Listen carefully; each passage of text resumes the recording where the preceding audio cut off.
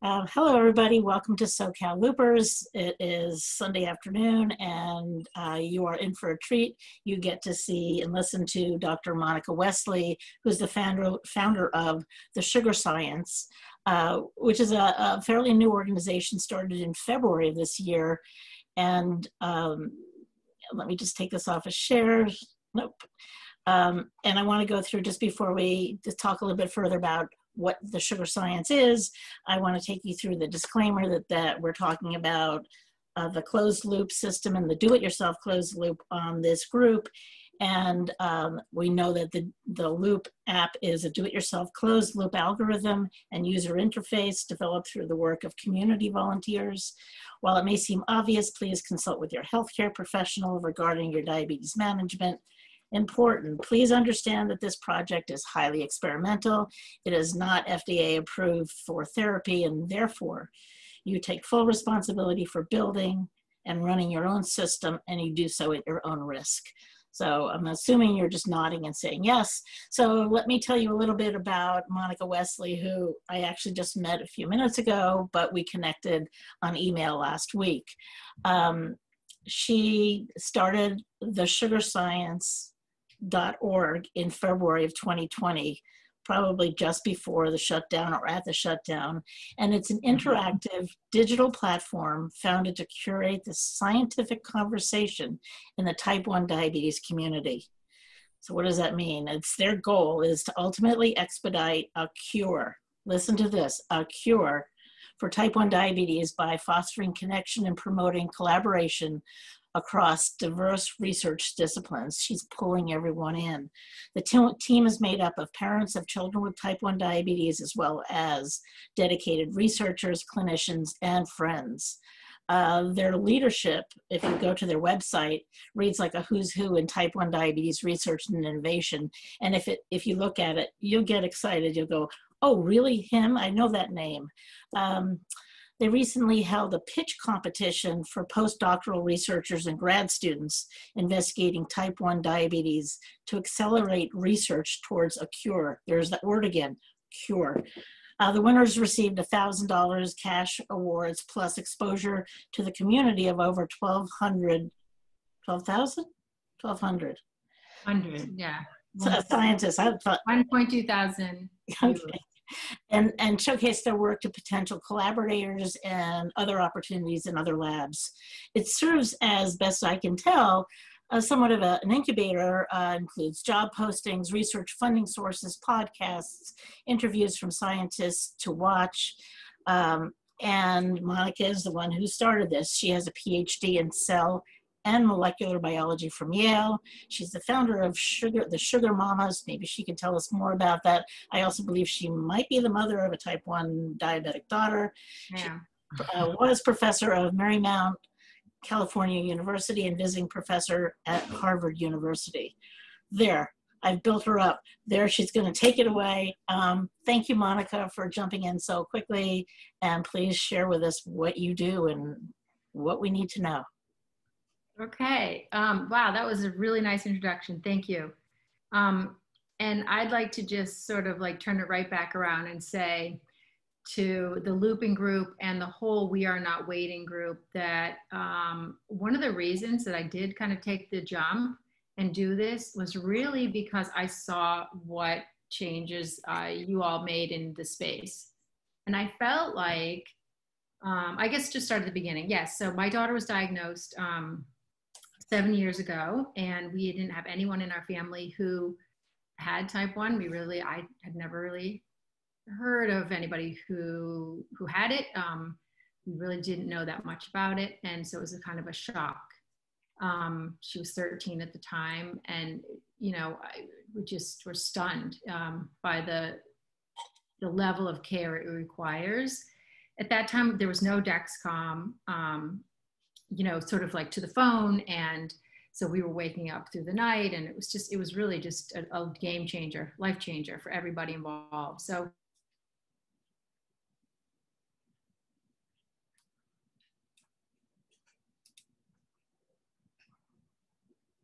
the clinical trials. So I started reaching out to a bunch of scientists and talking to them And then I thought, I'm now going to reach out to a couple of moms that are in my neighborhood, my area, and I formed this thing called the Sugar Mamas. So we would meet like every couple of weeks, and I would reach out to a scientist, and they would, at this point it was Skype. So they'd Skype to us, and we'd talk about it. We talk about like, what are they doing in their laboratory? And I'd sort of translate the research to the moms.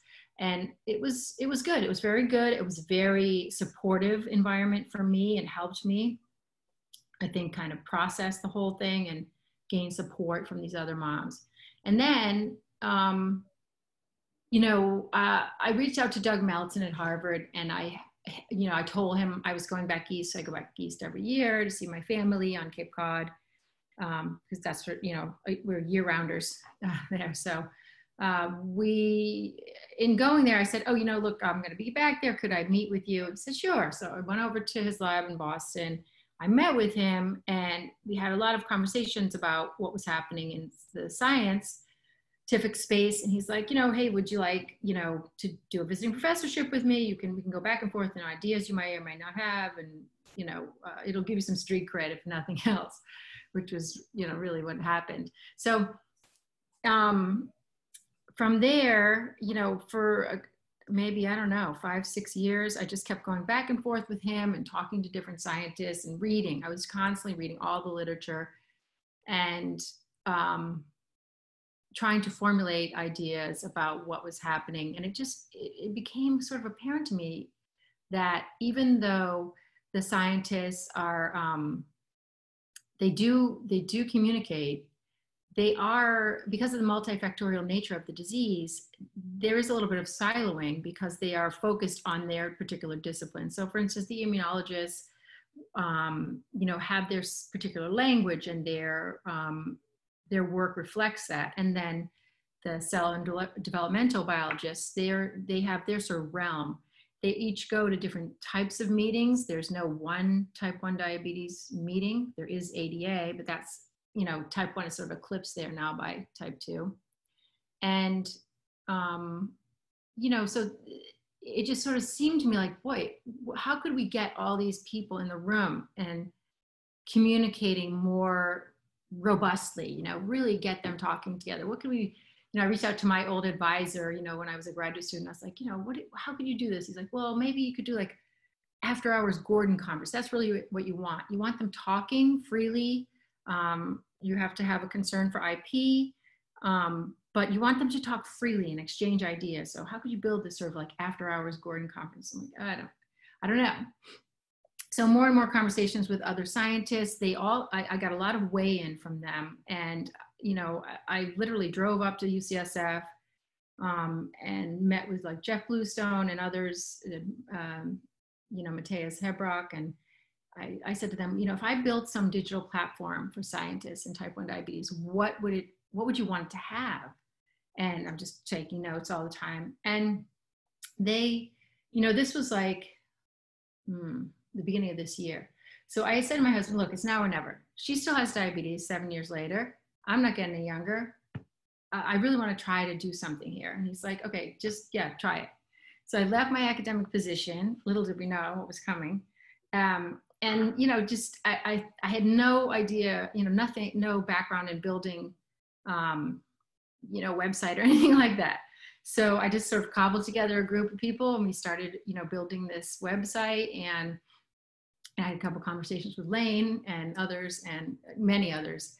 And then of course, COVID, the pandemic hit, and that kind of, delayed us a bit. A lot of things happened. And so it took a little bit longer than we expected. But by July 1, I had assembled this team. We launched July 1, so we're really now 3 months old. And, I have to say, I did partner with College Diabetes Network, and I asked them, to put out a call for volunteers, because it's all volunteers. And I've gotten so many incredible volunteer interns that I don't even know. I can't even say anything that does justice to them. I mean, I have 25 people working on this project constantly. And as I said, it's all volunteer. They're a devoted group. They're super smart, super committed, super intelligent. I'm blown away by the things they come up with. So I'm very, very grateful to the team. And Rachel is inclusive. She does a lot of scientific editing for us. So I just have to say that it's a DIY project, a lot like what you guys have done. And I've thought a lot about the We Are Not Waiting community and what they made happen. And that really has kind of spurred me forward many times, thinking about, okay, look, they put this together and it's really important and big. And maybe I could do something that would be equally as helpful to the community, because we all know, like, one of the guys that came on board with us, he has a big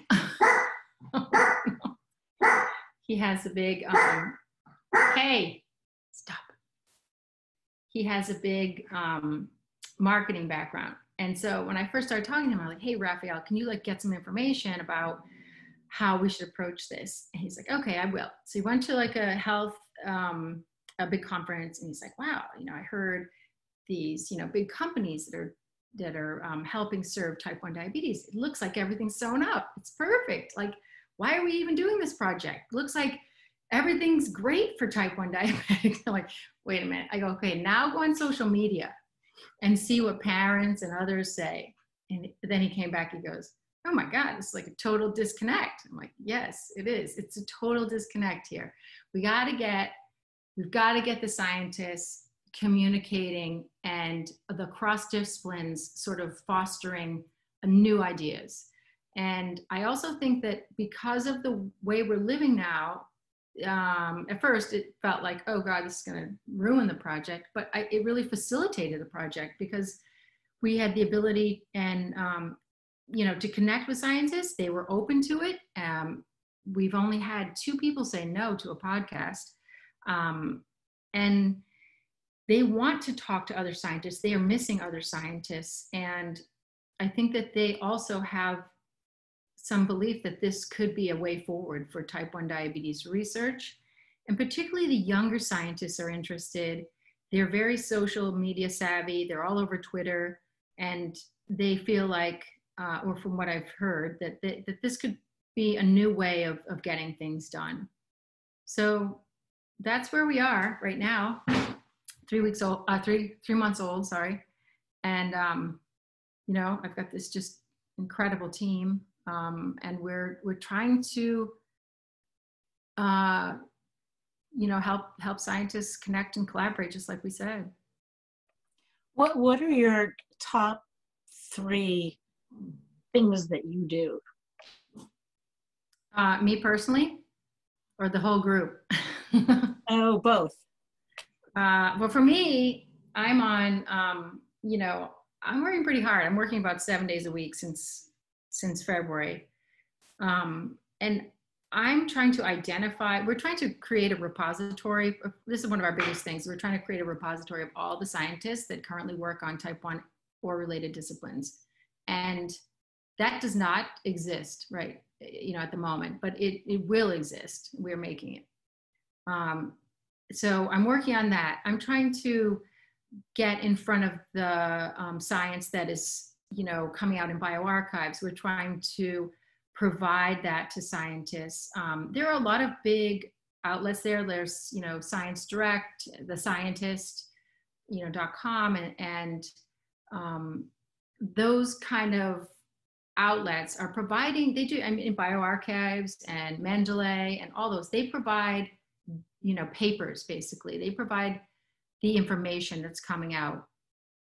And that's great. But if you think about them as a library, we want to be more like a coffee shop. So we want to provide the information, the papers, but we also want to invite collaboration around the work that's new. So what I'm doing is kind of always finding the work that's new, setting up our social media. We have a content calendar. We also have something called Wovens, where the interns are sort of writing the style, if you've ever seen sort of the morning brew, writing in the style that engages people to read a little bit about what papers might be connected in the space. And then if they like that, they've got a link to dig deeper into the actual paper. We're not like writing the papers again or anything like that. We're just sort of inviting them in to look at connections we've found that we think might be interesting. So we have that going on, and that has to be continually curated. And we have podcasts which need to be scheduled, and the research has to be done prior to the podcast and things like that. And we're promoting events. We just did the pitch competition, which was a lot of fun. It was so fun to see the young scientists interacting with some of the judges who were big names and getting I think they were pretty fired up about it. And we have another event that's coming in October. Is called Off the Record, where we have a topic and we invite groups of scientists to be part of this salon, like a brainstorming salon. And this this is our first one. So we actually have invited people. This one's called Mitigating Fibrosis in Eyelid Implantation. And so we are inviting specialists that are in fibrosis. So for instance, we have a couple of UVA people that are really drilled down into fibrosis. And we also have people that are very much in the know with the eyelid implantation space. And we're just kind of mashing them together. They're going to have a totally off the record conversation. And then they publicize, what they talked about, just a few keywords. And then the audience, the Sugar Science audience, can sort of look at this and go, this is cool. I didn't know this person was interested in this, or could be a resource. I'll reach out to them. So do you have Zoom meetings among these little pods of topics? Yes, we have a lot of Zoom meetings. And okay, I've had type 1 for over 55 years, and I was told, of course, as everyone was, that there would be a cure in 2 years, and then 5 years, and there was no cure yet. And my concern was always that possibly there was a privacy guarding of research. Do you find that, and is that changing? Well, yeah, there is some of that. There's definitely competition, and there's definitely protection of intellectual property. And you can understand that, because it's okay for sort of like these, the people at the top of the field have already achieved sort of notoriety in the field. Like, they don't have to really worry that much about their IP and things like that. But the people that do have to worry about their IP are young scientists. So this is their one great idea, and they're going to bring it to fruition. They're going to form their own lab. And so they are concerned about putting it out there. So we want to create spaces where this is maintained and protected, and yet also drive the interaction. So we make this joke, but it is kind of true, that we're kind of like Tinder for scientists in a way. We want to introduce them, but we don't need to go to the wedding. So whatever they decide, however they decide to make some kind of connection or collaboration, we don't need to be there. They can just do it. And in terms of just industry, I think we want to provide platforms eventually for scalability. And this is something I've talked to Elliot Botvinnik a lot about, is how do young scientists and others get to scale their ideas? How does the scaling happen? What are the pathways?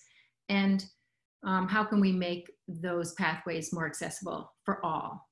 And so we want to be able to build something that will, like an on-ramp basically, that will help those who want to scale and address industry be able to do so, and also educate them about the fact that there are many patent thickets out there that you have to tread carefully in that area as well. One thing that's good about us too is that we do not have any, goodness badness, is we don't have any kind of industry funding. So it's all driven by donors, and we recently got a very generous donation, so we're excited about it. And I don't know if we'll always stay this way. I'm tempted to do so, though. We'll see how it goes. But I think that, places like the big institution, JDRF and Helmsley, will be places that we will eventually go once we grow a bit more. We'll go looking, talking to them about opportunities. In terms of industry support, that's always been a topic we talk about quite a bit. It comes up more than I'd even like to hear.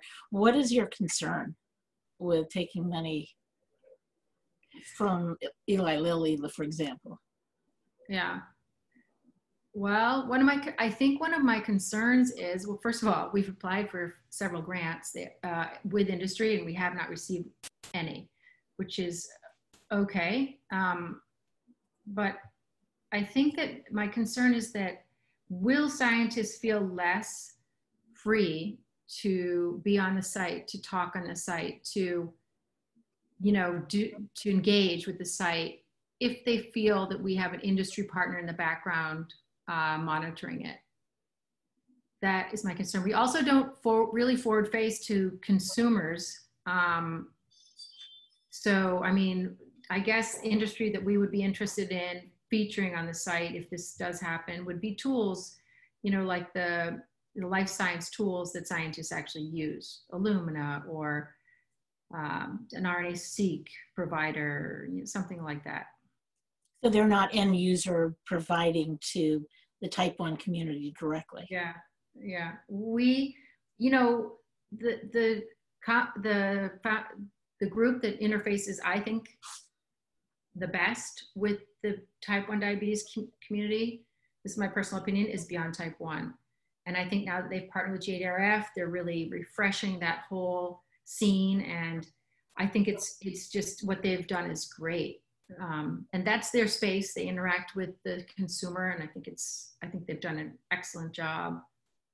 But our job is really to connect the scientists, to interface with the scientists, and to try to, and yes, we'd love to have a cure, but even if we don't get to a cure, we want to expedite the research and just make it more integrative. Okay, so Cassidy asked the question. Cassidy's got some interesting ties with Beyond Type 1 because she did the bike ride. Could we hear more about the pitch competition? I actually you can watch the videos of the three that won, and I hope you can fully understand what they've said. But can you discuss a little bit about the three that you've chosen, or that were chosen as winners of your first competition? Yeah. I definitely can. We were super excited about them.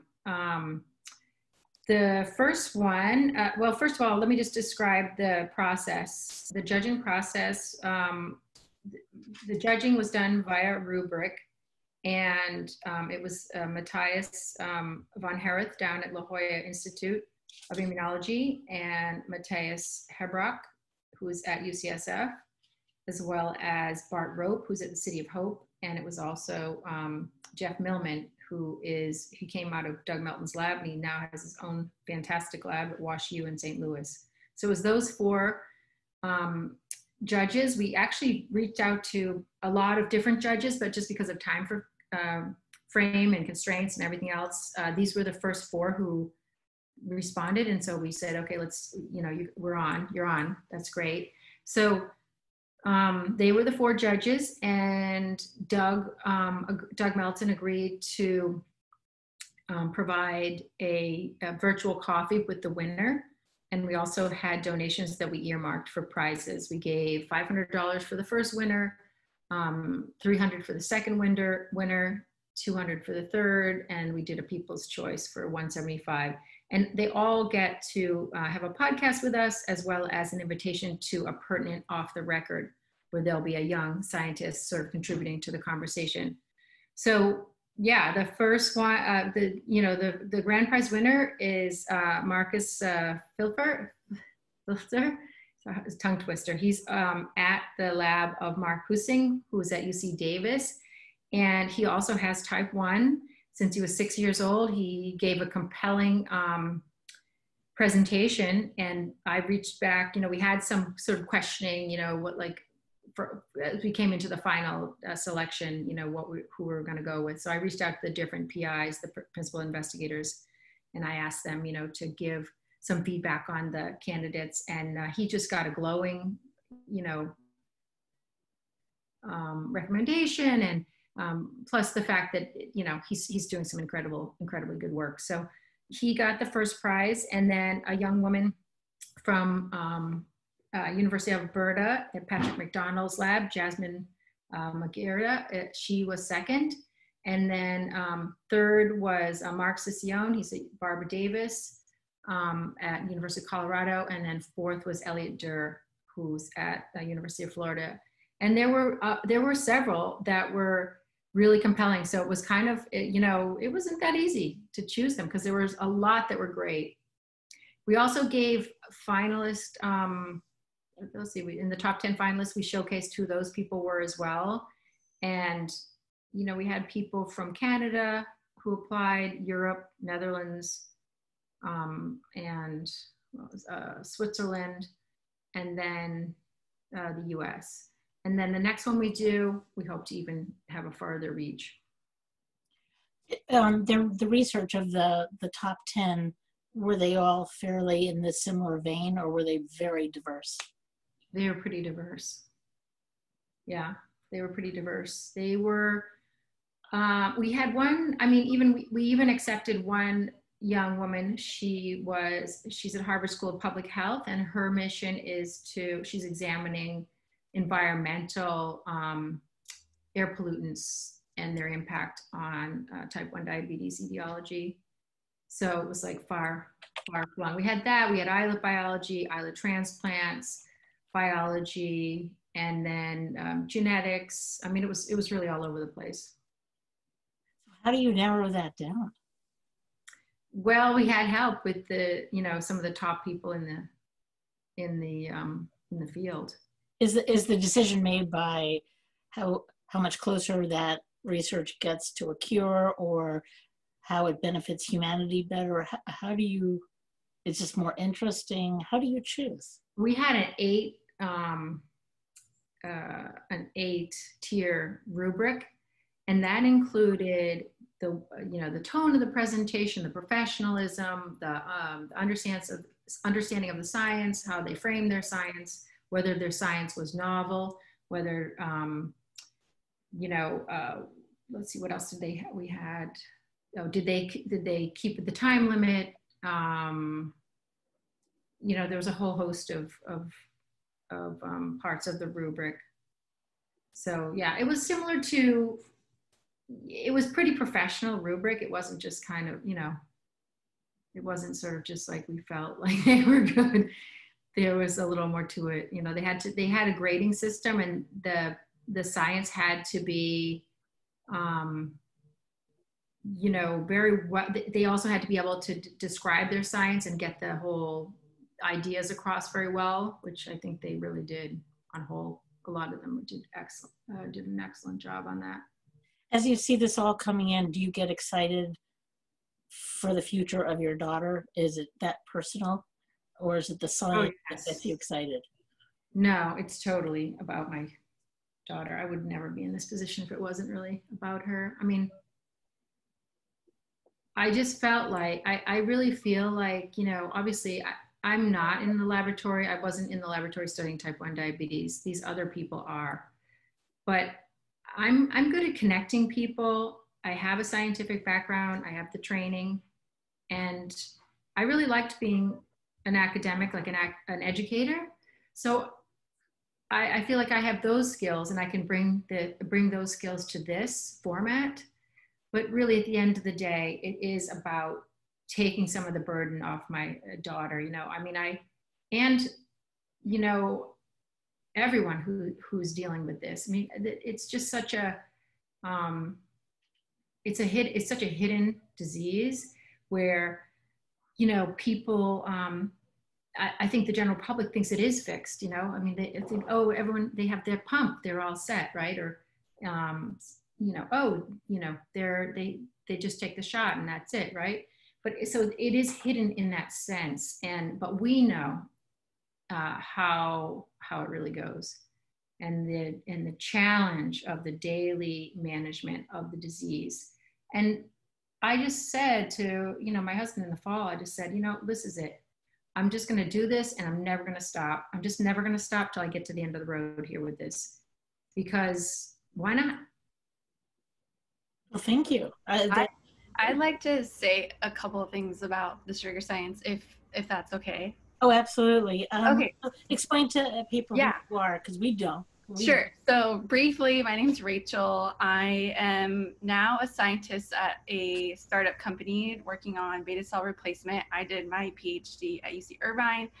And so I'm basically a customer for the Sugar Science. I'm one of the people that we're trying to connect with. So basically, Monica is doing all this stuff that I did on my own while going through grad school, but making it easier for people that are still in grad school, essentially. So like Monica said, this didn't exist before. So I was basically doing it on my own, and now she has a great team putting all this stuff together to make the researcher's life more easy so that we can better serve the type 1 diabetic community. And I think it's really important, the things that she's doing, and it's very useful for researchers like myself. So like she said in the beginning, that there's not really a place where type 1 diabetes researchers can come together.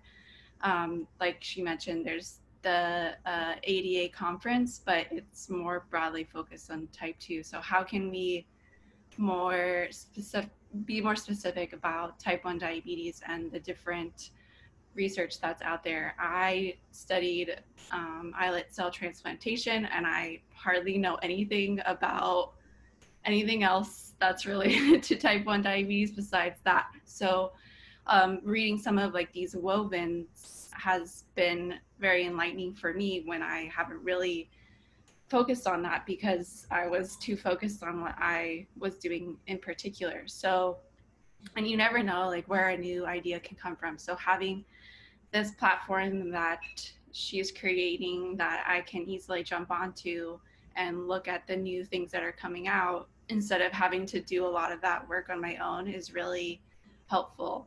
And I'm happy that it's very specific to type 1, because like for myself, I care about type 1 more than other things because my sister has type 1, and you'll find that in this community, and especially with researchers, we're also very personally connected to it. That's what I find so amazing about the T1D scientific community, because every time you meet someone, you will probably meet someone that knows somebody, or, you know, like personally cares about this kind of thing.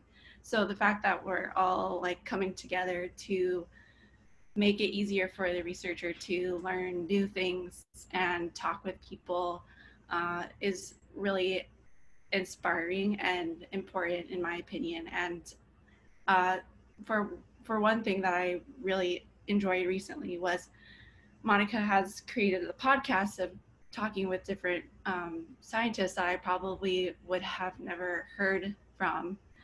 And so you get different perspectives. The one I really liked was with Bart Rope, and he had a very different perspective on what type 1 diabetes is and how it comes about, like more than something that I haven't really heard from other researchers in terms of, I think he said something along the lines of, oh, most people say people with type 1 diabetes have a malfunctioning immune system, but he said, oh, I think they have a great immune system because the immune system identified things that were going wrong. It was just a really interesting way of looking at it that I never would have heard of.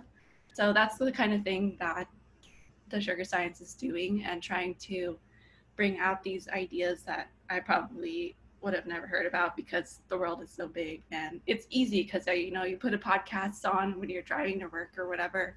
It's easy to like slip into your day, or the wovens are, you know, short 1-page thing. As Monica's found, researchers are very busy, so kind of creating these short like snacks, I guess, of science for us. Perfect. So yeah, that's just from the perspective of a young researcher who she, I guess, is trying to target. And then I'd also like to say, just because the platform is for researchers doesn't mean people like yourselves who are interested in research can also Yes. find information, or if you guys know someone who also is in research or is interested in that stuff, feel free to like spread the word or make recommendations to us in terms of what you guys might want to see. Is there It's all anything that useful. we can do as a proactive community that apparently are willing to take some level of risk and are connected as we are? Is there anything we can do to either contribute or serve as a focus group or whatever to any of the work that's being done? Well, yeah, I mean, you guys would be incredibly valuable. I was thinking about this, and I thought that maybe, you know, one or two or three, or I mean, we could figure out a number of you could possibly join us for one of the off the records and be there as sort of real life feedback. Because one of the things we are going to do for off the record is have people talking about scientists talking about the loop and the algorithms and the management and what I guess what people really want, what the consumer really wants in terms of usability and user friendliness. So that's one of them we have. But yeah, so we would love to have your participation on that level. We'd love to have you come on as people that are interested in science, consumers that are interested in science, and you know, take a look around. It is widely available and open right now. All you have to do is go on and drop down to other. In the next 2 weeks, we are going to be sort of closing off some of the areas, but still, I think the podcasts and possibly the wovens will remain open to the public. And we're going to sort of make sure that some of the areas will be just for the scientists, but we will allow, you know, consumers to come on for sure and learn about what's happening in the scientific space. But yeah, and we'd love for you, if you like it and you're interested, we'd love for you to donate. That would be great too, but no pressure. How do you feel about the community being open, the device data being open as opposed to being very proprietary? I think it's great that it's open. I think for me, I think, you know, more data is better. Now, what people do with that data, you know, and even for SugarScience, you know, more data, the better. Yes, it does have to be curated. That's the thing. The data has to be curated for us and probably for your space too in some ways. But I do think that the sharing of ideas, the openness, I mean, even scientific journal articles are now going towards open source. They've got bioarchives where that's coming out with, you know, it hasn't even been peer reviewed yet. There's some resistance there from some scientists, but others really like it. So there's some, you know, we are on the forefront of, I think, things changing in how, you know, in how science and medical information is, I guess maybe propagated is the right word. I think we'd love to stay connected to what you do because there is always the threat that the device manufacturers will close the back doors so that we don't have access, which is the way it was for so very long. And I think we'll be very vocal on it, but it would be nice to watch as you go forward. Yeah, no, I see a symbiosis for sure. I do.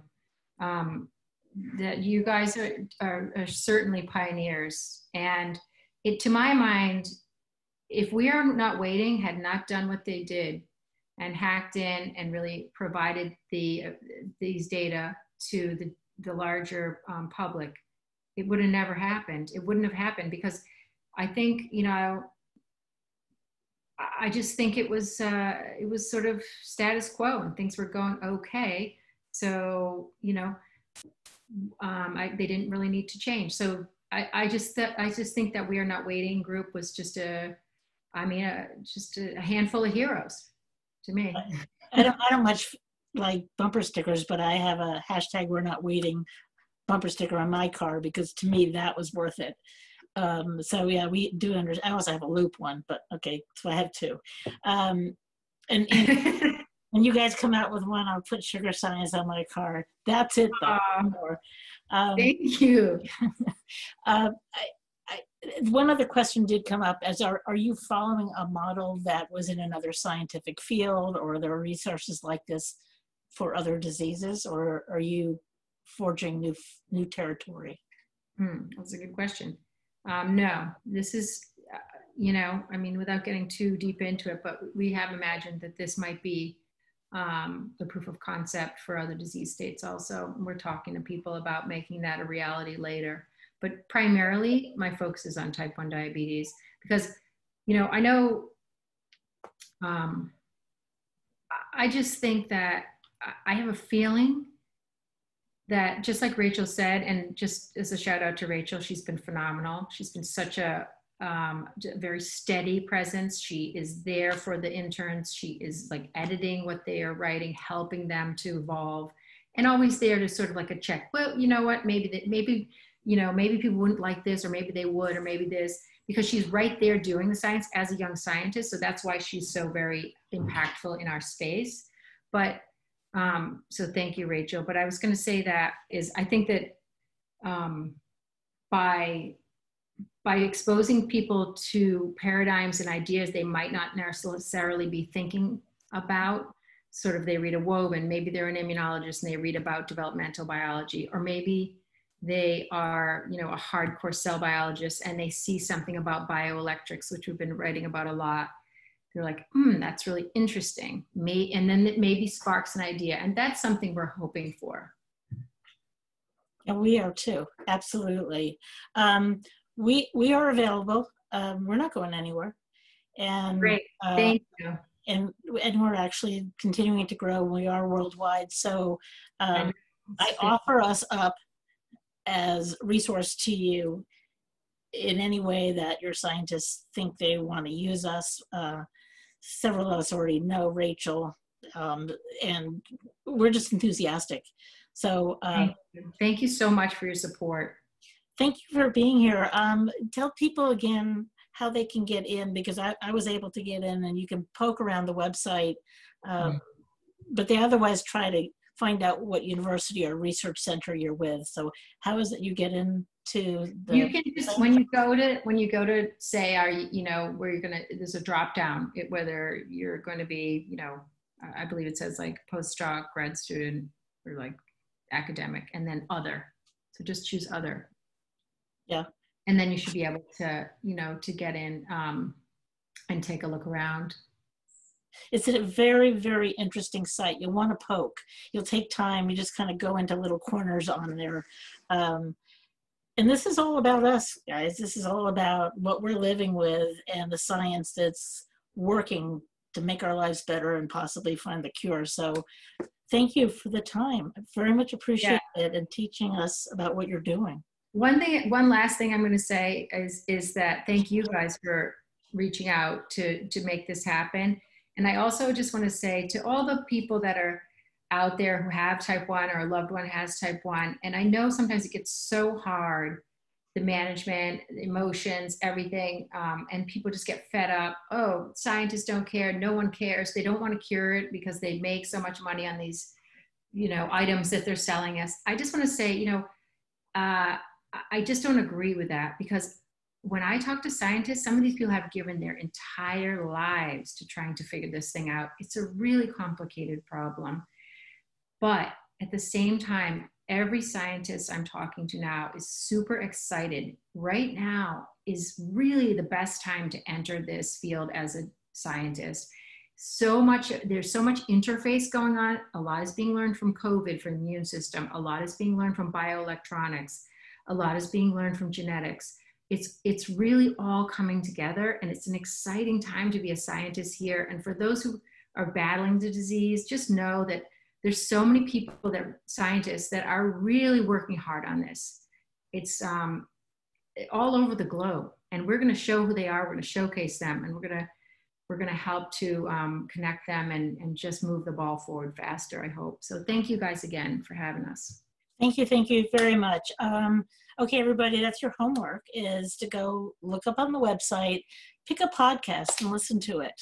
And if it's something that you learn from, post it on SoCal Loopers. I'm going to try to do that, pick little nuggets, and every now and then highlight something that I've seen or read there. Just to You keep. can also follow like on Instagram and Facebook, LinkedIn. There's updates on all those platforms as well. That is great. Thank you, everybody. Thank you so much for taking your time. I appreciate it. Thank you for doing what you do. Thank you, We're guys, grateful. too. Well, I'm grateful for you too. Alrighty. Have a great evening. Thank you. Good night. Bye-bye.